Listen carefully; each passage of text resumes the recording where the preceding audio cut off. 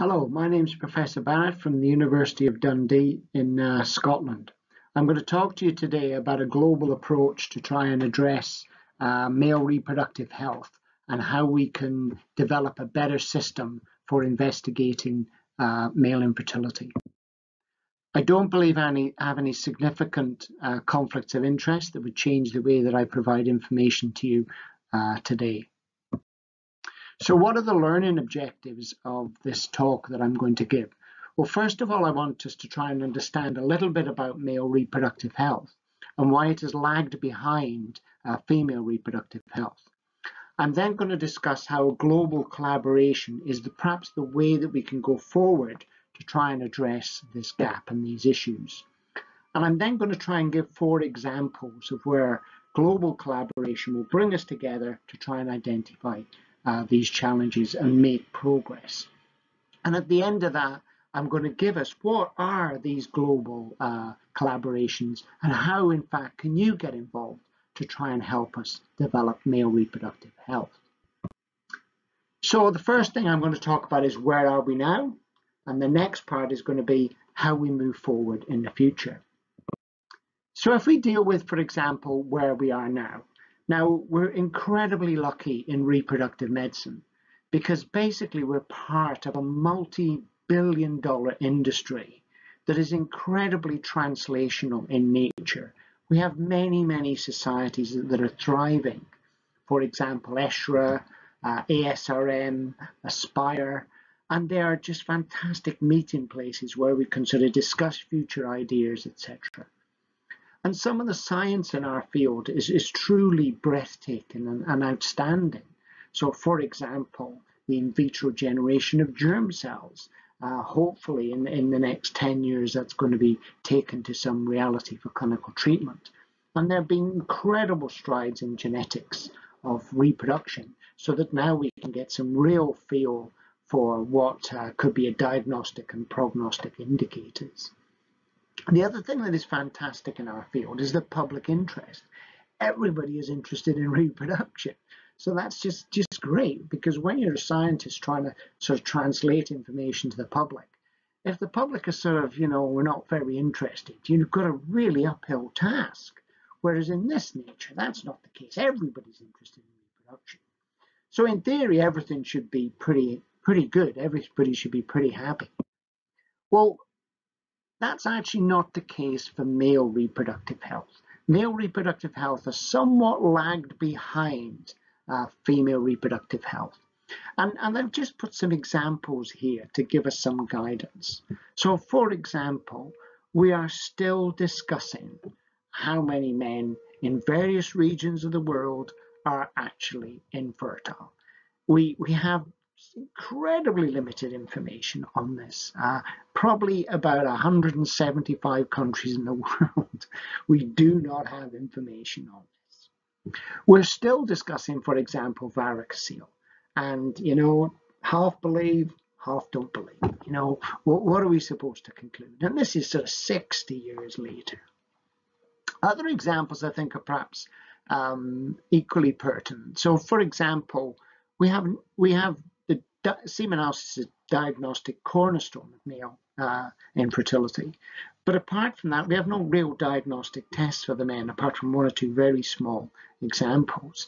If we think of sperm DNA, for example, we have more reviews on that subject than primary data. And in reality, there is no real new prognostic and diagnostic information from sperm DNA, as an example. And often we tend to rush then for diagnostic and treatment tools, perhaps without doing all the necessary experiments in the first place. So we come along a little bit of a rocky road for that. And there's 2 studies that I would suggest if you're interested in reading further. One is from the AUA, Peter Schlegel group, and one is from the WHO. And it's related to the quality of the studies that we have in male reproductive health. So we're lagging behind female reproductive health. And that's where the focus is, I think we should put our attention. So how are we supposed to move forward? Do we keep doing the same? Probably going to end us in the same mess that we're in now. Or do we think about how to do things differently? Well,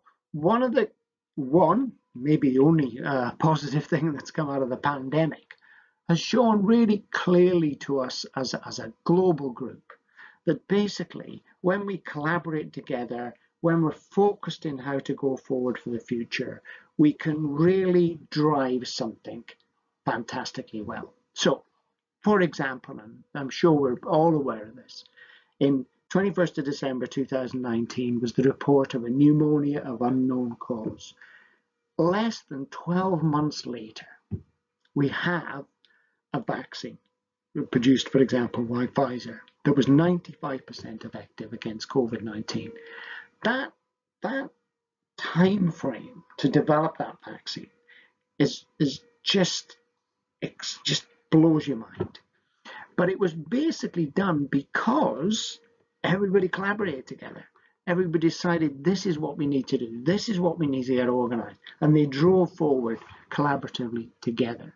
So what I'm suggesting is that actually we could then learn those lessons and say, okay, this is where we are on male reproductive health. How can we go forward? So I wanted to give some examples, familiar examples to us of how we can do this and maybe go forward.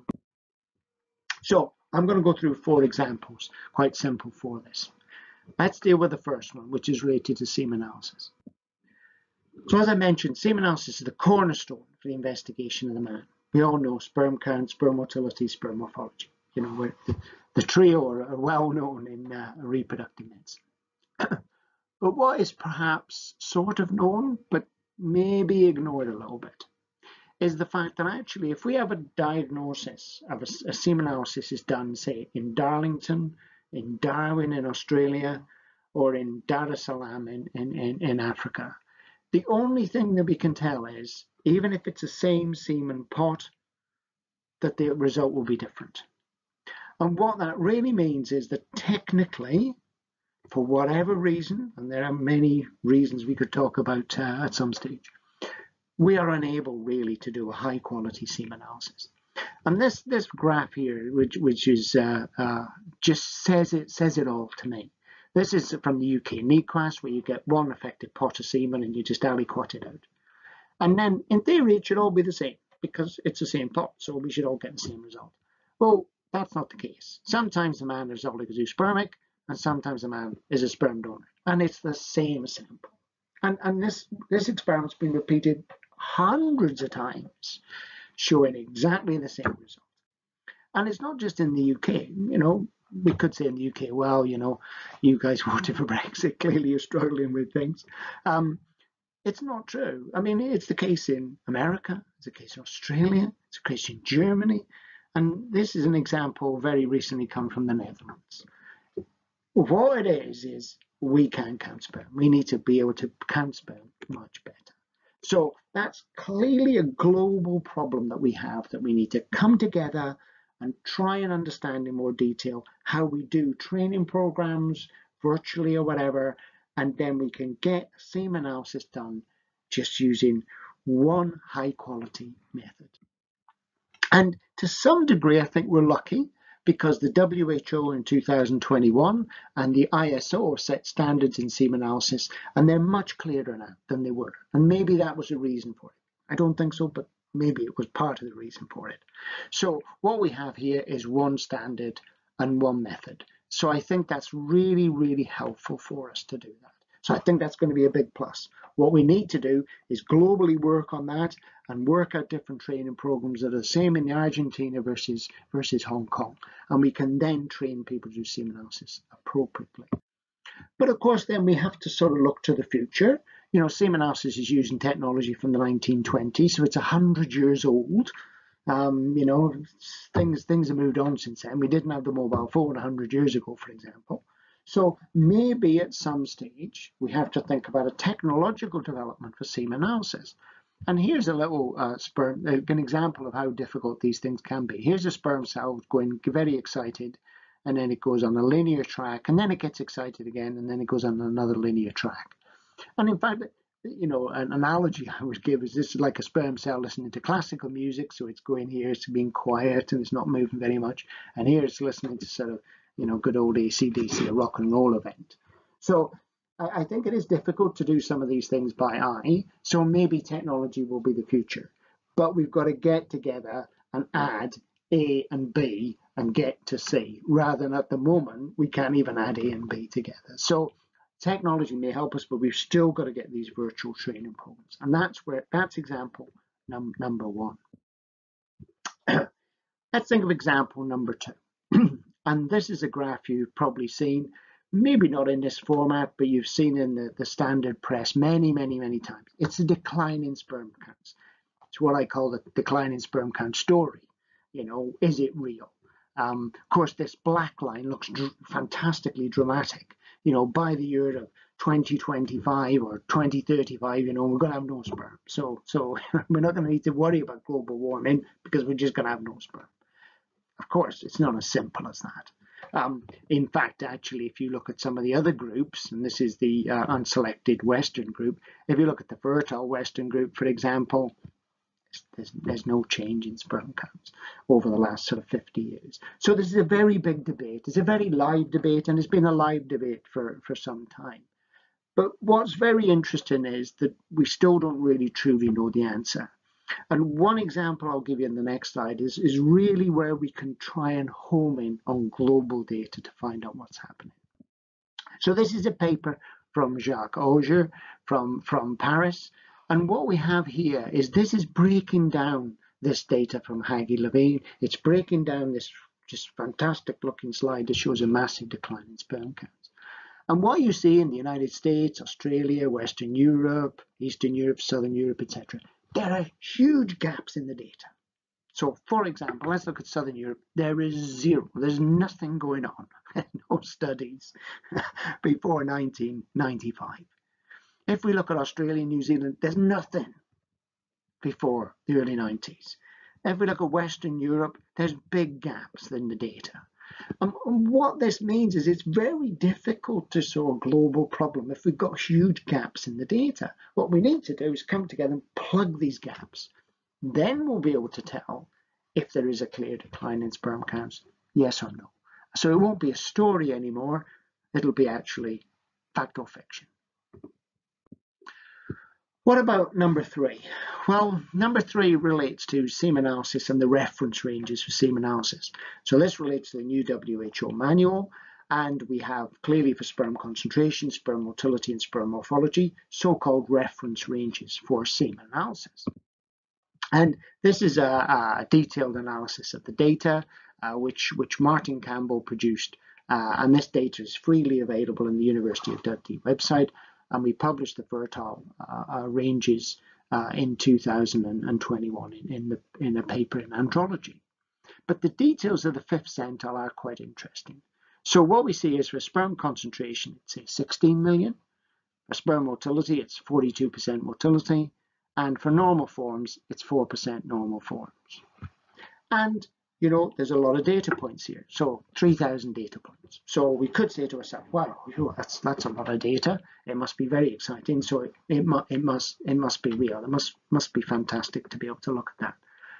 But again, when you dig into the data behind this, there are some substantial problems with pulling this data together. So for example, this data is incredibly geographically limited. There is only one study from China. There's only one study from Africa, and that's from Egypt. And the implication then is the reference ranges just come from Egypt are applicable to all of Africa. And clearly that's not true. So although we've got 3,000 people in this reference ranges, we need many more from a much more geographical spread. And we need prospective studies, not retrospective studies. A simple example, there's no data from South America. I mean, the whole of the continent, and there's no data. So these are massive gaps in data that we can fill if we're thinking in a global way and we're thinking to the future. And the last example I'll give is that, you know, I've been involved in reproductive medicine or male reproductive health, whatever you want to, it's the best terminology, for sort of 25, 30 years. And the male pill has been on the horizon every year for the last 25 years, and we still don't have it. We're still waiting. So it's like waiting for a bus. I mean, there's nothing happening. No buses are coming. And this is incredibly frustrating because clearly the contraceptive choices that are available for couples are very limited, and there are severe difficulties with a number of these choices. There needs to be much more choice, just generally. But a big gap relates to the male. So we have condoms and we have vasectomy, and there are big problems with both of those, of course. But we don't have the male pill. It still isn't here. There's been many attempts to doing this, but at the moment it's not there. Now, here I can see some really, truly amazing progress that's going to occur. And the example I would give is the Bill and Melinda Gates Foundation, where they've realized that contraception is a huge global issue, and that is a very widespread challenge, not just to reproductive medicine, but of course to the world. And they've committed to spending about $280 million per year from 2021 to 2030 to develop new and improved contraceptive technologies. And I'd suggest just have a look at this website from the Bill and Melinda Gates Foundation. They have taken the bull by the horns and they've said, right, this is a big issue. We need to globally look at this. We need to get some experts together. We need to start funding this area, and we need to make some progress in the next 10 years. And that is exactly the way that these things should be done. But of course, it needs vision, it needs money, and it needs drivers from the top, as well as, of course, from the bottom. So, what are these networks? Well, up until a few years ago, basically, there were none. No surprise. And that's why progress has been pretty poor. But that's not the case now.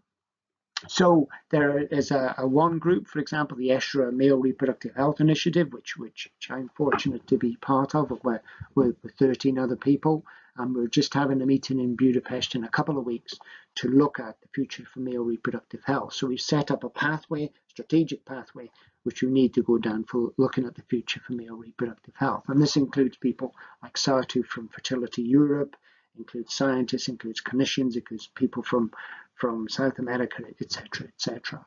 But that's not the only one. There are, for example, the EU COST, which is run by Rafael from Barcelona, is a training program and also a research program related just to Europe. There's an amazing example in Australia where they've got the Healthy Male. So they have funding from the government, Moira O'Brien and Rob McLaughlin, for example, which is several $1 million to really get at what are the causes of male infertility and how do you pass this to the public? How do you give public information related to this? It's a very complicated thing to actually do. There are genetics consortium in male reproductive health. And this is very important because, what we have here is that 20 years ago, genetics used to be just get a few patients together and do some sequencing. Those days are completely gone. You cannot do that anymore. You've got to get large numbers and high powerful collaborations. And it's fantastic what Joris and colleagues have done for the International Consortium on Male Genetics. There's also another one very recently from Ashok Agarwal, looking at Global Andrology Forum, which is looking at pulling people together from different regions. So I think there are some very recently, the last couple of years, but there's some really good initiatives where hopefully what we've talked about, the challenges that we've had, these initiatives can help us really go forward and try and attack some of the problems that I've talked about. So if I could summarize, ladies and gentlemen, what hopefully I've put to you is that male reproductive health is an amazing subject to be involved in. Of course, that's one of the reasons why you're involved in it. But it's male reproductive health has not perhaps gained the same traction as female reproductive health. And there's a bit of an illusion of progress. It looks like we made progress, we've got ICSI, etc., etc. But we haven't really known. For example, there's no pill a man can take, not just for contraception, but to improve his sperm count. There doesn't exist. And, that's a crazy situation to be brutally honest. So the way forward to do this is to have global collaboration because it's essential. And the example I've given is related to the COVID pandemic, how we've really managed to transform things in COVID-19. So I think if we follow rigorous rules, global collaboration, high quality science, collaboration between clinicians, scientists, counsellors, politicians, policymakers, etc. from around the world, we can really make some traction. And I've tried to also show individual examples of networks that are actually trying to do that. So hopefully you'll get involved in some of these networks, and hopefully in the next 5 years we'll see some real fantastic progress. Thank you very much for listening.